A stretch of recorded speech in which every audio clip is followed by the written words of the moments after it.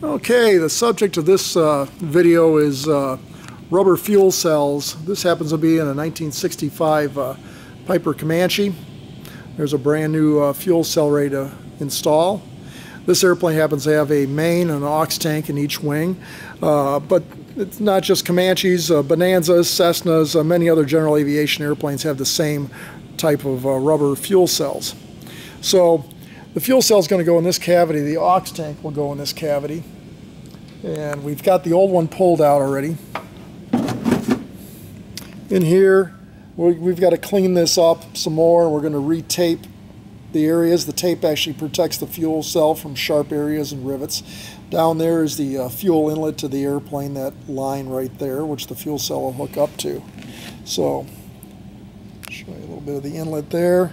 And like I say, we'll go through and clean this up, put in new tape, and tape off all the possible sharp areas.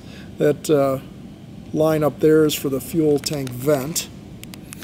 And what goes on top of this is there's an adapter plate that will bolt down to the top of the fuel cell here with a gasket.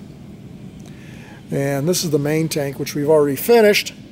And it'll the adapter plate will go up to here, and it's held in with just a couple little screws here, and then once the outside inspection plate goes on, that'll complete the process. There's a fuel quantity for the fuel quantity gauge. Sender goes here, and the fuel cap goes here, and there'll be a little door to open to get to the fuel cap. Okay, this is a new fuel cell. And what I want to show here is just how pliable it is. It's nice, flexible rubber. This has actually got a fabric in between a couple plies. And it's just very, very flexible. And it's held up into the top of the wing by these type of clips, which go in underneath here and then clip into a receptacle in the top of the wing. Now, the fuel cells we pulled out of this airplane, out of the mains, according to the logbooks, they had not been changed. We think they may have been, but it was quite a long time ago. And these were some of the worst ones we've ever seen.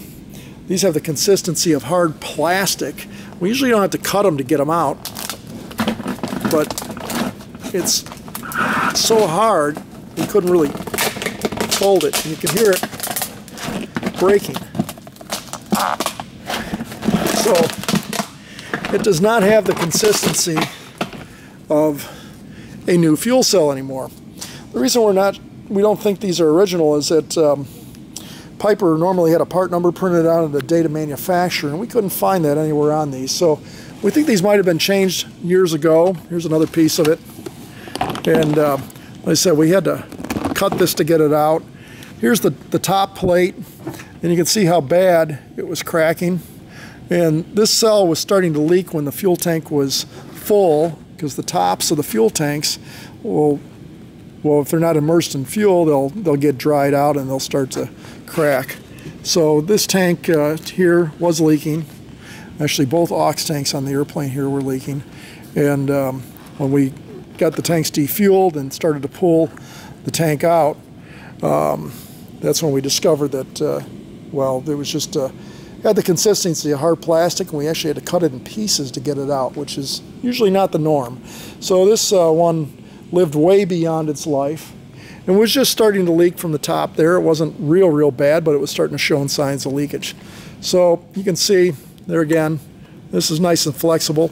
This will actually fold up enough so that we can get it in through this hole, and which is the only way to put the fuel cell in.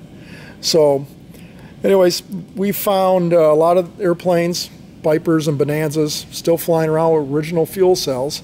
And if they're not leaking, they're probably still okay. But you need to watch for the signs and symptoms. Staining, smells, fuel smell in the cockpit is a big one. And, you know, and have caution with it. And they've been in here for a lot of these airplanes for 40, 50, 60 years. And if you get to the point where they're leaking and they're causing issues, it's time to change them. They've outlasted they've lasted a lot longer than a lot of people thought they would. Anyways, hope you enjoyed the video. Just a quick little synopsis of what goes into what a fuel cell is and how we change it. Thank you.